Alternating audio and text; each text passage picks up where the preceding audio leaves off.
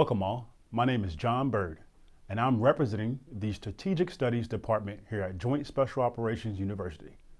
Today we are pleased to present a distinguished speaker, including audience Q&A. This session is unclassified and will be recorded and posted to the JSOU network. Please keep in mind that the views and the opinions expressed by all participants do not necessarily reflect the views, opinions, or policies of the U.S. government, Department of Defense, or JSOU-Live. Good morning, Maria Morukian, and to our audience. Thank you all for agreeing to join us for this fascinating discussion about the power of inclusion. As many of the audience members know, I am Dr. Joe Long, a retired Green Beret and faculty member here at the Joint Special Operations University, where we remain collectively interested in uncovering and refining the capabilities of the soft profession that add strategic value to the national defense in shaping America's relational edge in strategic competition. In recent months, we've spoken a great deal about the special operators' ability to shape strategic competition by influencing micro-level partner forces in developing countries and often tribal societies, in places where representatives of the American government remain in direct competition with our adversaries in political spaces that are exceedingly complex and hazardous, and where traditional military presence is difficult to sustain. As a person who volunteered to have the privilege of interviewing you today, I am highly interested in learning more about the power of inclusion and your perspectives that will certainly shape how the soft profession understands partner force leadership and how we can better lead even when we're not in charge. And likewise, how we have the information necessary to shape the future of the soft profession in terms of who we take on, who we onboard, how we lead, and how we manage ourselves. So we are grateful for your willingness to talk to us about your work. As we begin, for those who are not familiar, Maria Morukian is the president and founder of MSM Global Consulting and is a podcast host who explores issues related to sustainable inclusion, stereotypes, and emotional ownership. She has a highly rated TEDx talk on sustainable inclusion. So, Maria, to set the stage for today's conversation, could you please tell us a little bit about your professional background and how you found yourself committed to understanding diversity and inclusion? Sure, thank you, Dr. Long, and thank you all so much for welcoming me today. I'm really excited to be here. I think there's a professional and a personal bend to this work. I started my career in leadership development, organizational culture change, with a specific lens on intercultural communication, diversity, equity, and inclusion. And I think part of the reason that I was so interested in this was, professionally, academically, I've just always been interested in sort of the human side of how systems work, how individuals bring their very multifaceted identities and perspectives and beliefs with them into the workplace and don't necessarily realize how they're driving the way that we behave and the way that we interpret other people's behavior. So that's just always been really fascinating to me to look at our interactions and communications through this lens of our identity. And then I also think from a personal vantage point, I grew up in a multicultural family. My father's side of the family were refugees twice over. They had to flee Turkey back in the 1920s and landed in Cuba. My father was actually born and raised in Cuba and then came to the United States as a young man. So even though I had this very sort of Midwestern upbringing in the suburbs of Detroit, Michigan, growing up as a white Catholic, middle class family, there was always this undercurrent of difference and this value that was deeply embedded in my family around standing up for those whose voices are often silenced. So I think that's really sort of been a core thread to my work as I have engaged in training, development, coaching with organizations. I've had the opportunity to work in the government. I was with the State Department for several years as a leadership development practitioner, as well as the Office of Personnel Management's Federal Executive Institute. So I've had a chance to meet a lot of leaders from a lot of different agencies. And I think that although all of our organizations are unique, and have their own very specific cultures, there are a lot of similarities in terms of the challenges that leaders at all levels face when it comes to creating a space where people can bring their full selves to work and be valued for everything that they are. Wow, thank you very much for those introductory comments. And that will certainly help us set the stage and heat up the room, as our JSOU president is fond of saying. As our conversation unfolds today, and as a leadership scholar, I have no doubt that we will all come to understand the realities of diversity and in the modern world, and perhaps explore some ways together for the soft profession to better understand, appreciate, and incorporate these lessons and astute observations into our professional way of thinking. Without too much attention being paid to the clock, I anticipate we will have conversation for about 45 minutes and then offer our audience the chance to enhance our narratives by asking their own questions. So for those of you in the audience, this interview is for you. We welcome all listeners to ask questions and help us all explore this idea to the fullest degree possible. So please feel free to use the chat box to input questions, and my JSOU teammates will help us include these questions into the dialogue. So one question that's on everybody's mind, no doubt, is about the specifics of sustainable inclusion. What is it and how did this concept develop? So this idea of sustainability, I think, is so important. And, the research really has borne out over the last couple of decades. First and foremost, diversity, inclusion, equity work is not new, right? We've been sort of working at this, tracking it for a number of decades, and it just keeps evolving in terms of how it shows up. One of the challenges that have been highlighted in really the last 20 years, I would say, is that one-off diversity training, where we sort of check the box and say, okay, we did it, we talked about it, are we good now, is not going to lead to systemic change. In fact, sometimes the research shows that can actually backfire, especially if the way that the concepts are presented are in a way that feels divisive, feels as though people are either being attacked for aspects of their identity that they don't have control over, or are not given the proper tools to, actually engage in some behavior change. So they're left saying, what am I supposed to do with this now that I know it? What we have seen, there are practices that have led to sustainable change. And I think overall, what it really boils down to is seeing diversity and inclusion as a core component of organizational culture and organizational success. And so that means that we have to be looking at and having honest conversations about the existing structure, the existing population and workforce. And a lot of times organizations will say, and I've heard this from a lot of federal agencies as well, we have diversity in our workforce. And the question is always, where does that diversity exist in terms of racial ethnic makeup, in terms of age diversity, gender diversity, LGBTQIA? And so if it's concentrated in sort of the individual contributor levels of the organization, but you don't see an equitable representation at all levels or within all job functions, then that's probably an area that you want to tag as some work to be done. It's also a lot of times organizations will focus on representation and not focus on the organizational culture.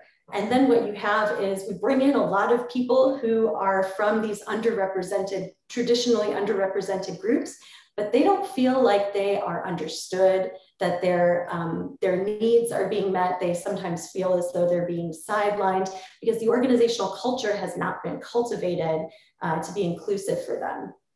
And I don't think that that's necessarily the quote unquote fault of anyone who's a part of the culture, is that that's the core piece, right? And sustainable, inclusive culture is one in which everybody, regardless of who they are, is able to participate fully in organizational life. So that's the work that I think a lot of DEI practitioners have been really focusing on in the last few years, is let's make these efforts sustainable over time, which means we have to set strategic goals that focus not only on representation, but also the way we function, the way we communicate, the way we interact, that call attention to some of those unconscious blind spots that have just existed in the organizational culture, the way we've always done things, right?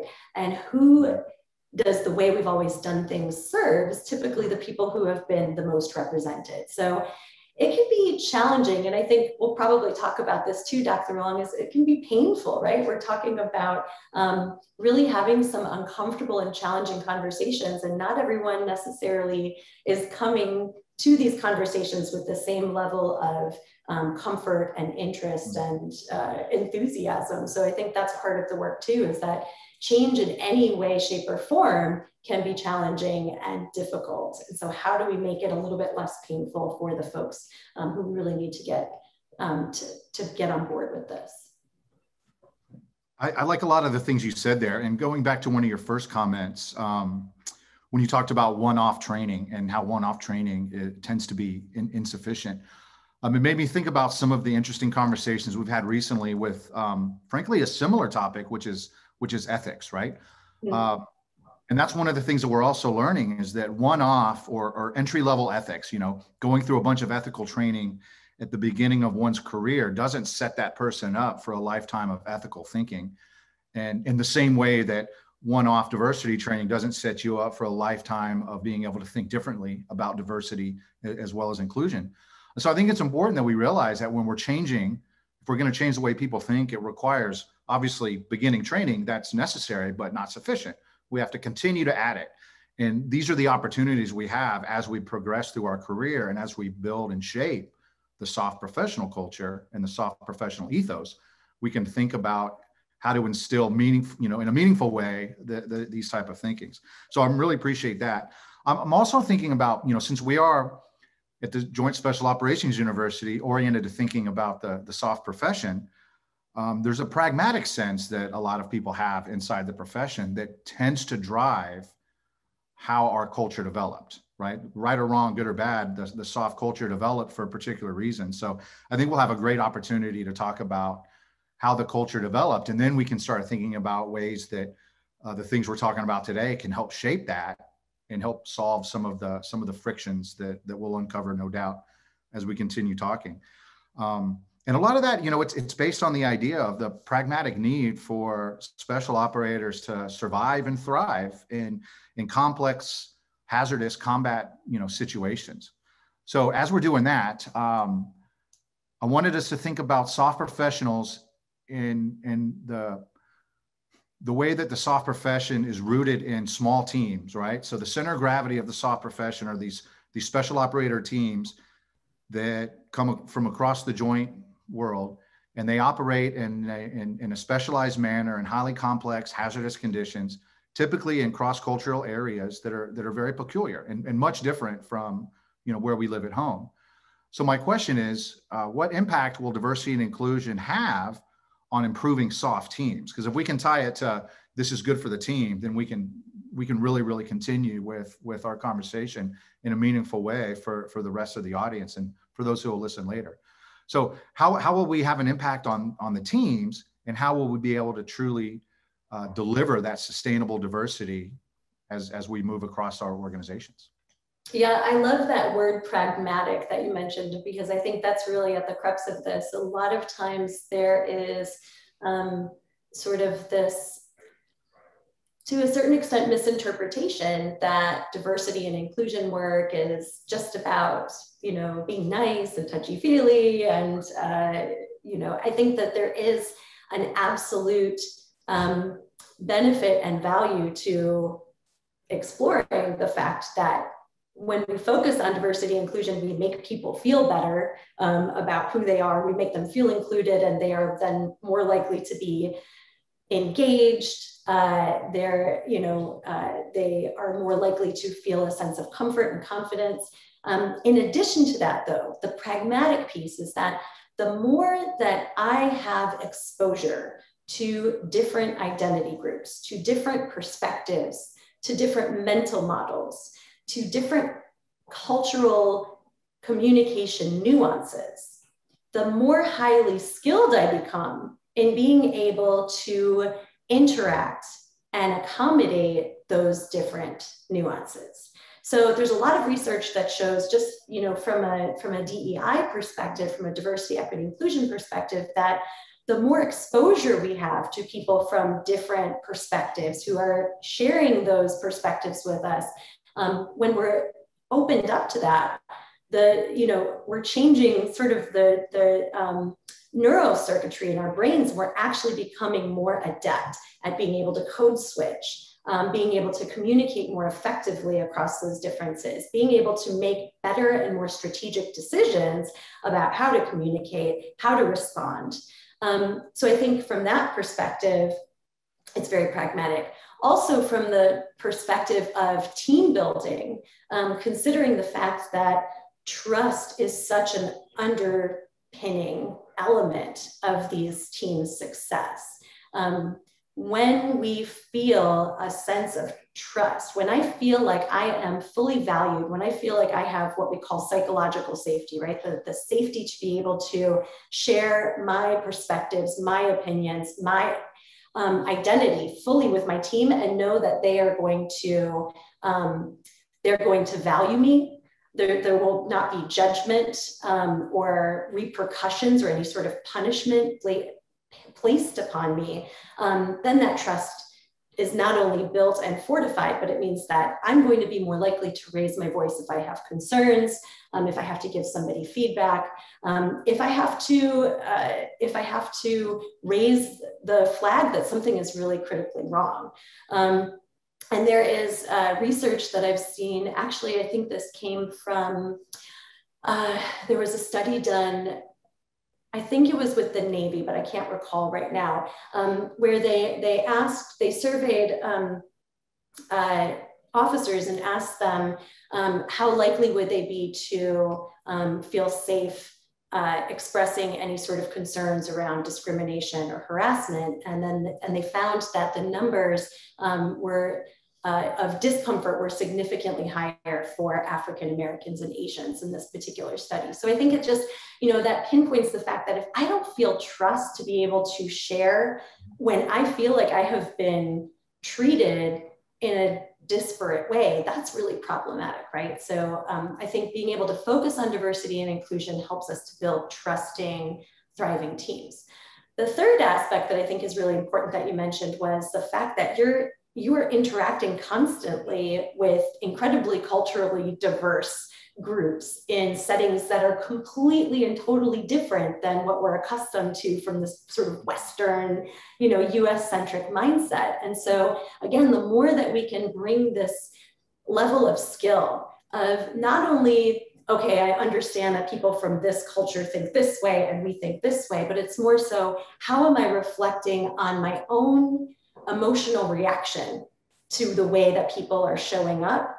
If I can pay attention to that and manage myself more effectively in those cross-cultural settings, and know how to engage with people in an open-minded and respectable way, the better results I'm going to get in those interactions. So I know that was a lot, but I think that question is such a profound one. No, I appreciate that answer. And I don't think that there's too much you can say about trust. And one of the things that I've observed personally as a person in the special operations world for a while is we have a lot of mechanisms by which we can build trust inside a team.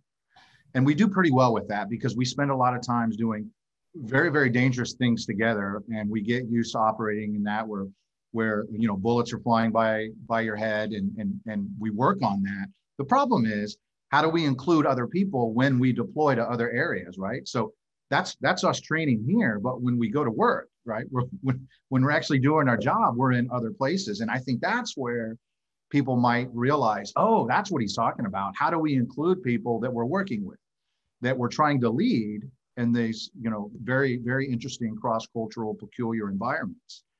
And I think it's very interesting when you start thinking about the relationship between trust and identity.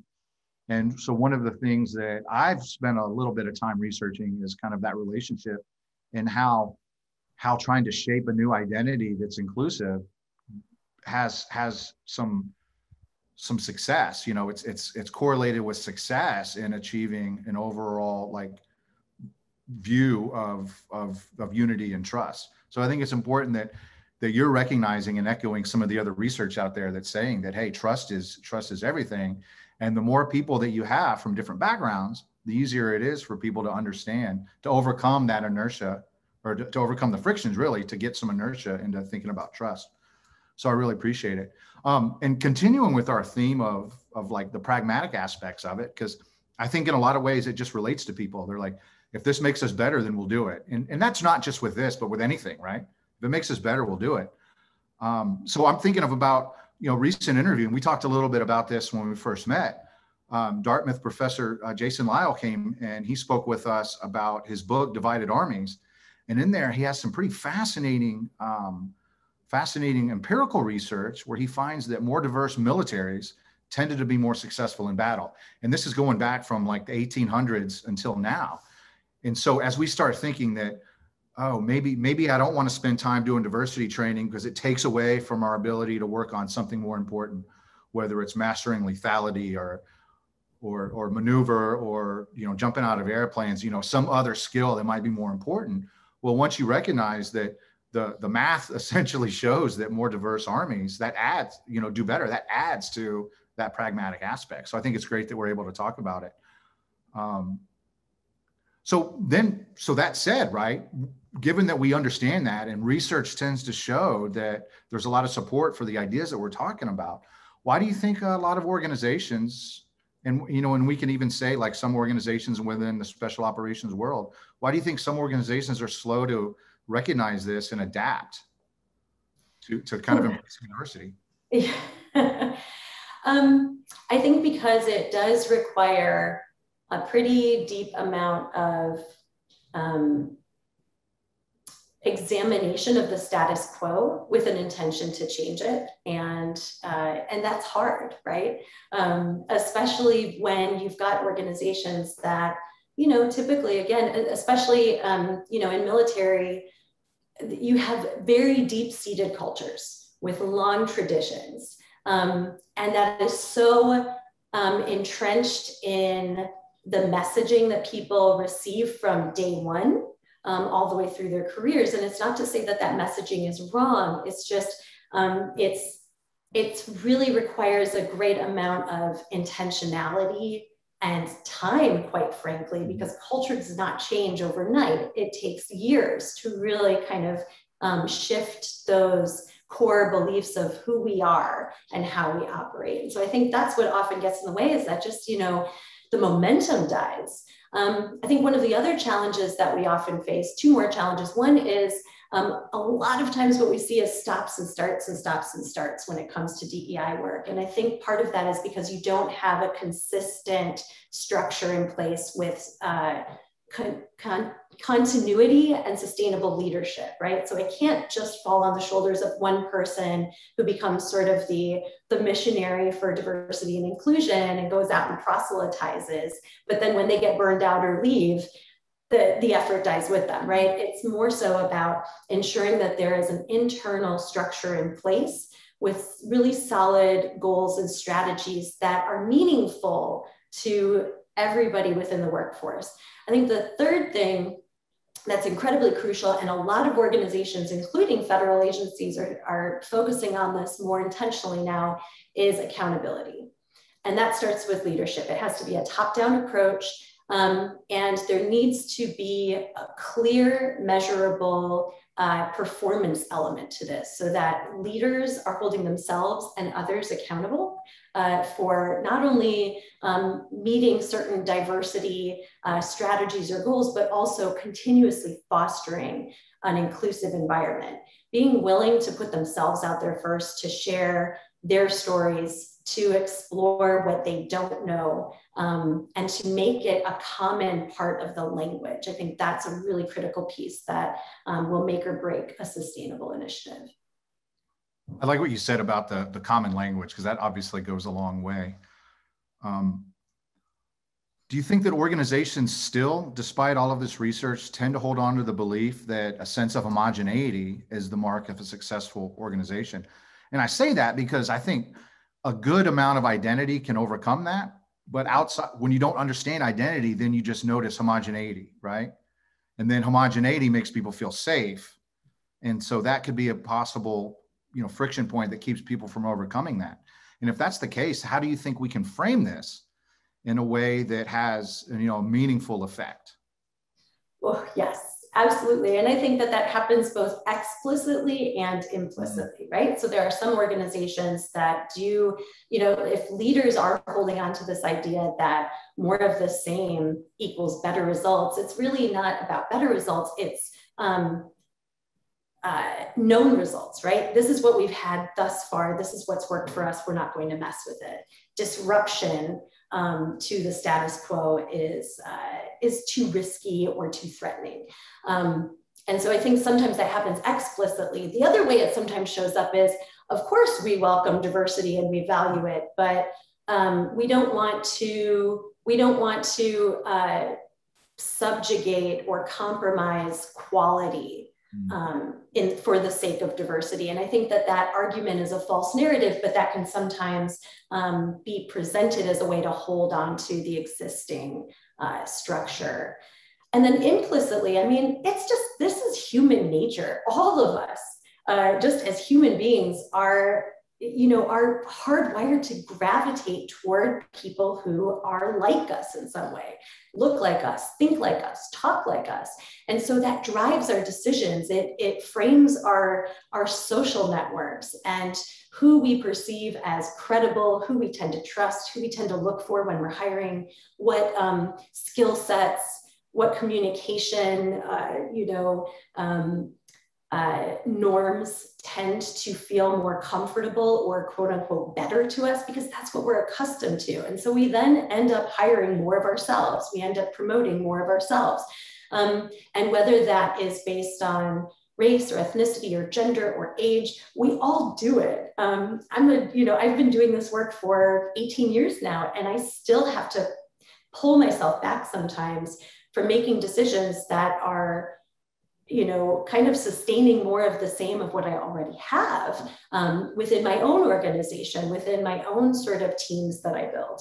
So I think it's just something that requires us to acknowledge that we all tend to do that we, regardless of what we think consciously, unconsciously, that software is running in the back of our mind and it's driving our decisions, we intuitively are looking for more of us.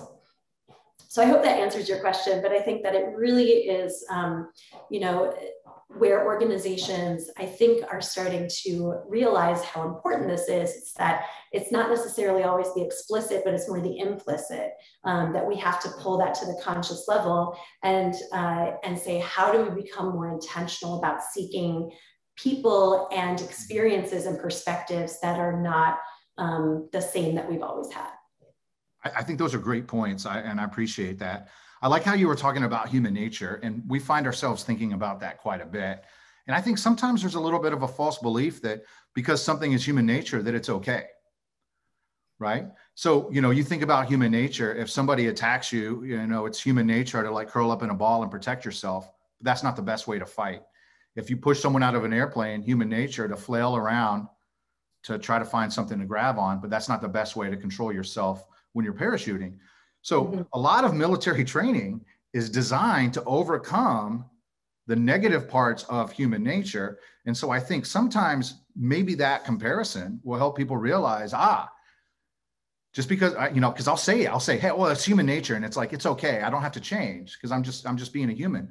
But like everything else, it's that part of human nature that we do have to change. We do have to shape it, and we do have to move forward. So I think you really helped bring out that point, and that just because it's human nature doesn't mean we don't still have work to do. And I also really like the quality argument. And I think this goes back to the pragmatic aspects of what we were talking about before. And I find that a lot of times the quality argument, anytime you have these things, is the first thing gets thrown up, and it's like, here's a wall that we're not going to be able to overcome. And when we start talking about quality, and it's like, look, the training pipeline exists no matter who shows up. The pipeline is already there. Whatever your pipeline is to become a special operator is already there and it's running. All we're doing is saying that someone else is going to get a chance to go over it. But so I find the quality argument makes for a very interesting distraction from us trying to understand that, hey, we're not saying anything other than we're going to let other people try.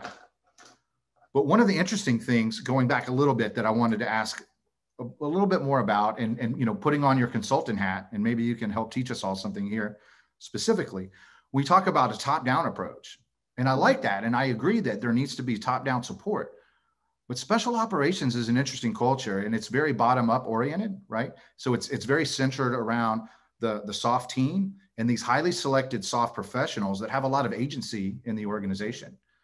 And so because of that, how do you think we can manage or balance really the emphasis on something important like this from top down with the need for there really needs to be a lot of buy-in from the bottom up, because the culture takes place on a team when no one else is around. And that's a big part of, like, to change the culture, you can't have somebody telling you, hey, change. It's got to come from within and really, really make sense. Yeah, absolutely. And I think it's a both and, right? It's top down. It's also, it is that grassroots. And to that end, I think that's where, yes, training is needed. And it is also about constantly infusing the language of diversity and inclusion into our everyday conversations. I think the other piece that's really important here, you know, a lot of the research that's looked at what leads to effective diversity and inclusion efforts, especially around training, is that there's an element of perspective taking, right? And I think that's so important when it comes to focusing on these, you know, on the smaller teams. Oftentimes, you know, diversity is kind of perceived as, we're seen as the diversity police coming in to tell people you're biased, this is wrong, this is right. And you know, what I always do is frame it as, this is about storytelling. This is about all of us recognizing that there's more underneath the surface, and that we as human beings often make judgments about each other based on what's above the surface. Again, it's human nature. So peeling that back and saying, as a team, the more that we understand what's beneath the surface with each other, the more trust we build, the more understanding we have about how the other person ticks, what's driving their decisions and their frame of reference, and that makes us stronger as a team. So it's also thinking about diversity beyond just, again, a numbers game, and considering it from this vantage point of, when I understand your perspective, even if I disagree with you, there's a value that comes from us being able to exchange those perspectives with you know, honoring one another's dignity, mm-hmm. right? And getting caught up in the, yes, but what you don't understand is X, Y, and Z.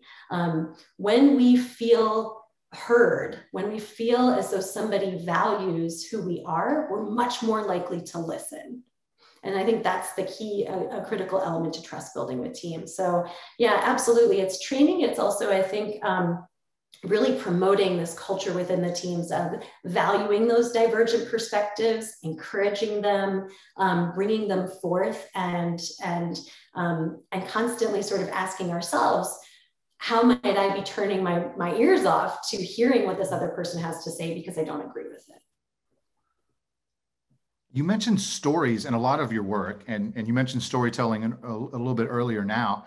A lot of the special operators that I know, to include the university Sergeant Major Jeremy Lyle, he spends a lot of time studying like the value of storytelling as a leadership tool. So could you talk to us a little bit about storytelling as a leadership tool and how it impacts our discussion and possibly shaping identity and some of the other issues that we're discussing? Yeah, absolutely. I mean, there's so much research that shows that tossing out a bunch of research at people doesn't make them change their attitudes, right? That's kind of a little bit of ironic twist there. But it's when we can tap into people at the emotional level, when I can connect with you and share some element of who I am, that is much more compelling to reshape your belief system about me, to break down some of your walls around me, and to break through some of those stereotypes that we might have of each other. So I think the power of storytelling from a leadership perspective is one, and stories, we as human beings are we love stories, right? That's such a deeply embedded part of our civilization and the way that we communicate. Stories not only tap into our emotions, but they also help us to practice empathy, and empathy in a few different ways, right? It's not only, okay, now I understand where you're coming from. I see your perspective more clearly. And it's not just, now I can see how you're feeling when you tell this story and the impact that this experience had on you. So I understand the depth to which this story or this experience has impacted you. But it's also, and I think this is such an important critical part to this work, it brings forth what we call empathic concern.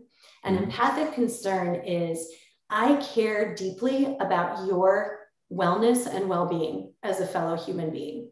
That is the humanizing factor of empathy that I think often gets lost in the conversation, but that's what storytelling gives us. It's not just, okay, I get you, but it's, I care about you in a way that I didn't 5 minutes ago before you told me that story. And I have seen it so many times in facilitating dialogues with people who are coming from vastly different vantage points, who are, you know, at ideological war with each other. And when we sit down and they share their stories and they hear where the other person is coming from that personal vantage point, and they name the feeling that that person is sharing, that's when you see this moment of clarity. They're like, I'm not going to change my mind based on what you said, but you've given me a lot to think about, and I care about you, and I want what's best for you. That's fantastic. It reminds me of being a young captain working with Afghans, and this was fairly early in the war, and we didn't have any idea it was going to go on this long. But having those conversations, and when I would talk about having a son, and at the time that I left, my kid was about 3 weeks old, so I didn't really know a whole lot about him. But when I would have those conversations with other Afghans, despite all of the differences, right?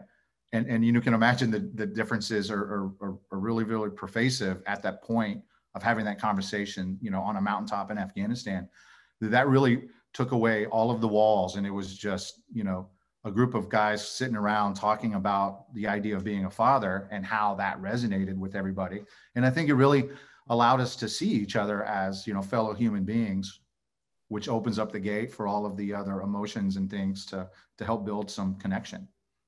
So I like the idea that stories are there. And yeah, you know, it gives us common ground, but it doesn't minimize the differences. It actually gives us a path to be able to explore those differences with respect, right? With dignity. So I think that's that's such a great example. And I think it's great, you know, if we can enter into these kind of complex environments with the idea that I'm dealing with people, right? And that people are different, but people also have certain similarities, right? And I can find them. Like, I'm going to go look for the ways that we're similar instead of try to find the ways that we're different. That might shape everything. So in looking at a lot of your work, you talk a lot about overcoming perceptions and stereotypes in this process of emotional ownership. Yeah. Could you talk to us a little bit about that? Because I think that might be the key to really helping the profession learn about, you know, partner force leadership a little bit. Yeah, this is really, I think, so fascinating because, you know, there's obviously a lot that's been discussed in terms of leadership and emotional intelligence in the last couple of decades. And the way I define emotional ownership is it's deeply connected to emotional intelligence. And I think it's kind of one step further. So for me, emotional ownership is, I often talk about bridging these differences, right? We have to be willing to walk out on the bridge, even when we don't necessarily know that someone's going to meet us halfway on that bridge, right? I'm over here with my perspective, with my lens, with my mental model. You're over there, maybe with a completely oppositional way of looking at the world. And we can both stay in our comfortable little environments and, you know, just with people who reinforce our beliefs of the truth, or we can take the plunge, right? And walk out on that bridge. In order to walk out on the bridge, I can't leave my emotions behind. As much as we were talking about this work being pragmatic, there is an emotional element. I have to bring my heart with me, right? I have to be willing to name the emotions that come with my stories, because our stories are often deeply connected to emotions, right? My story of my identity is one of pride and pain and sorrow and happiness, right? It's all of these things mixed up. And that's the same with the person who's walking out, on that other end of the bridge. So I have to be willing to share my emotions without them kind of taking over the conversation, and I have to create space for others to do the same. So I can give you an example, and I know you and I talked about this yesterday. I have two young daughters, and the school that they go to has a peace program. And it's incredible because from the age of 4 years old, they're learning about emotional intelligence and how the brain works. And they're learning mindfulness practices and conflict resolution strategies. And it warms my heart, but they totally use it against me sometimes. And so there have been multiple occasions, but on this one occasion, my youngest daughter and I got in an argument because she was refusing to eat. And I was getting more and more frustrated with her, and she was getting more and more, set in her desire to not do what I wanted her to do. And I finally sort of just exploded, and I was like, just eat your food, And my older daughter, who was 6 at the time, said, Mommy, I think you're having an amygdala hijacking. Your emotions have taken over, and you need to find a way to de-escalate the situation. And I just wanted to, yell, but then I just started laughing. I was like, you're right. I totally am having an amygdala hijacking. So walk me through, what should I do? And she said, well, why don't you share how you're feeling? And why don't you ask Lily how she's feeling? And so I did. I was like, I'm feeling frustrated. How are you feeling? And she said, well, I feel like this isn't fair because you didn't ask me what I wanted for dinner. And it's a silly example, but I think it's a beautiful moment of how we can find connection when we are willing, but it does take intentionality, right? I gotta bring the heat down a little bit inside myself and be willing to hear the perspective of someone else.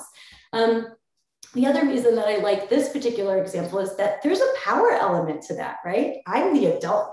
And really what was at the crux of this is my kid wanted autonomy to pick her own dinner. And I was missing that, right? And I think a lot of times, considering the work that you all do in special operations, when you are engaging with people in these tribal communities, for example, there's a power differential there. There's a perceived power differential, right? And so how am I being perceived by others? And what am I bringing in terms of my own sort of internalized thoughts about who has power in the situation, right? Because the more power I have, the less empathy I might have, the less perspective I'm taking of somebody else who's not in that power position. And again, that's just kind of natural. That's how our brains function. We just, when it's not something that is causing us to feel pain or to feel powerless, we're sort of blind to it. And we have to create that space for someone else to share that with us and to acknowledge it in order to make progress. So I hope that's helpful, but it's very helpful. One, I like that you're able to use, like, as we're having this conversation about storytelling, you're like, let me show you what this looks like, because we're going to use the story to understand, right? And no matter what culture, no matter what background you have, everybody understands the leadership challenges of being a parent. Yeah. So you either, you've had one, or you've seen other people do it, or you've experienced it. So it helps everybody go, yeah. How do I respond to situations like that, where the harder you try, kind of the worse it goes? I had one day where I had a similar thing with my kid, and it ended up being this giant standoff.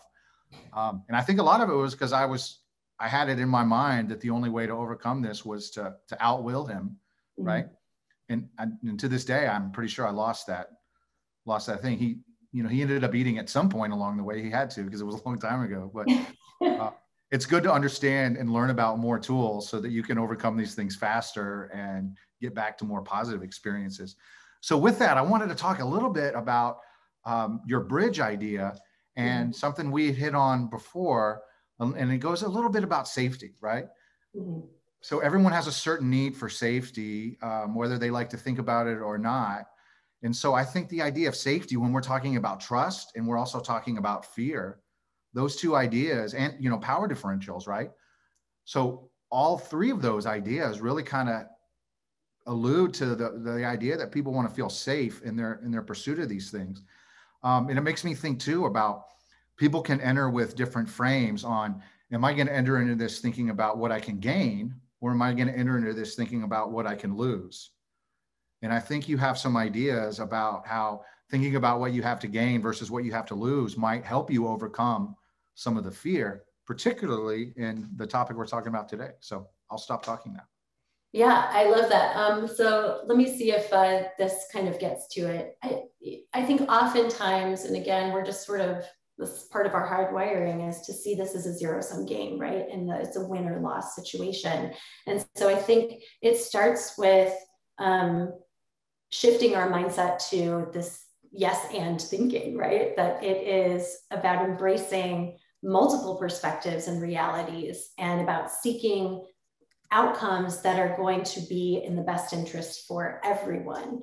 But that it's hard because it means that I have to sort of override that immediate instinctual reaction of I'm right, you're wrong, right? And we've seen this play out in, even there, we can see it play out all the time on our Facebook feeds, right?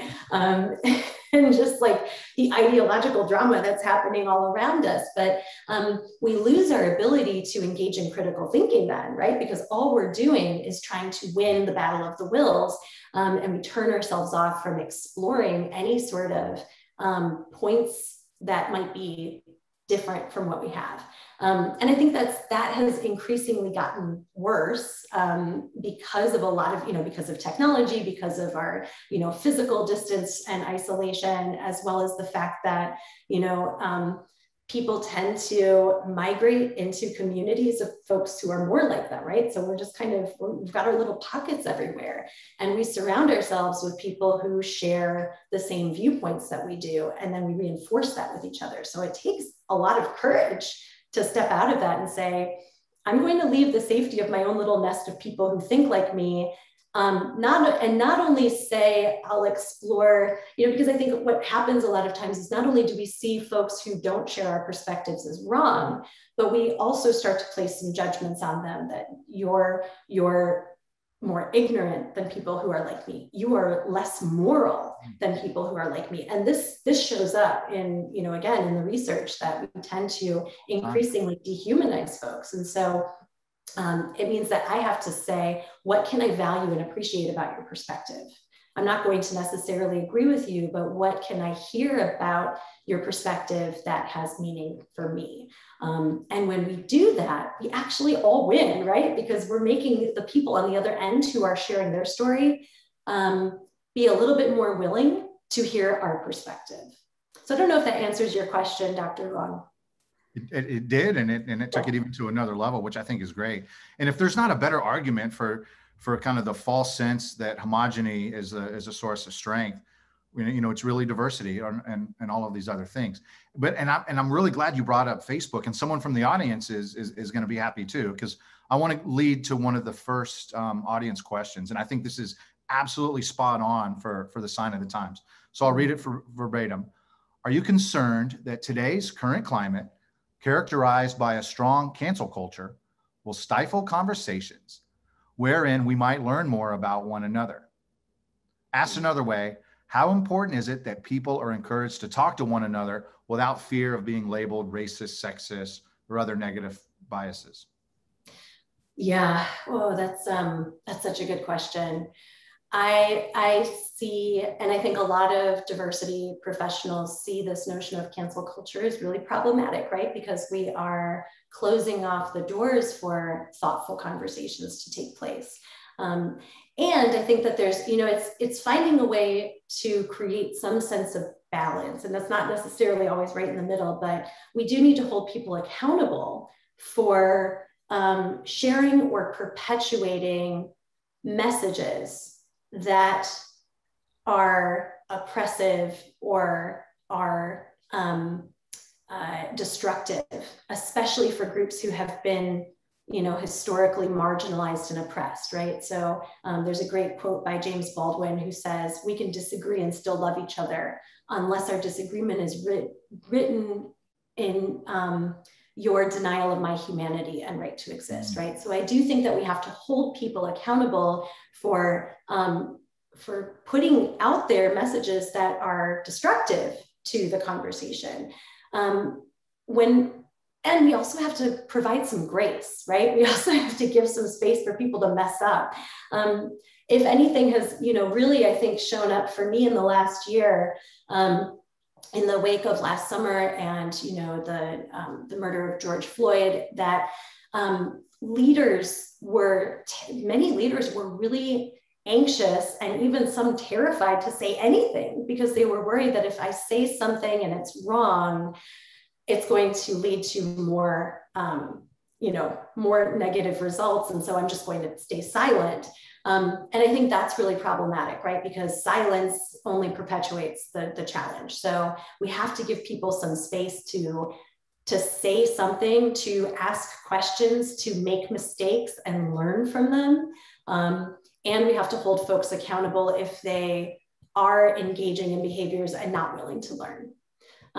So I think in terms of whether that's showing up on Facebook, and I will be the first to admit that I have made some snarky comments on Facebook based on my own political beliefs and ideologies, but I've really tried to be intentional about engaging when people share a perspective that's very different than mine, responding with, can you help me understand where you're coming from?